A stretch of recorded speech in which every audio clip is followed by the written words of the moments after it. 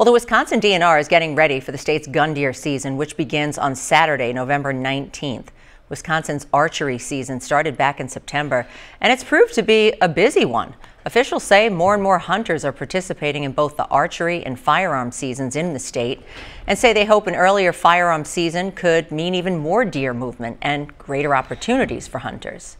So now we've moved to where the opening day on the 19th is getting closer to its earliest possible opener, which means it's getting closer to the breeding season, which is going on right now. And that can also positively affect natural deer movement.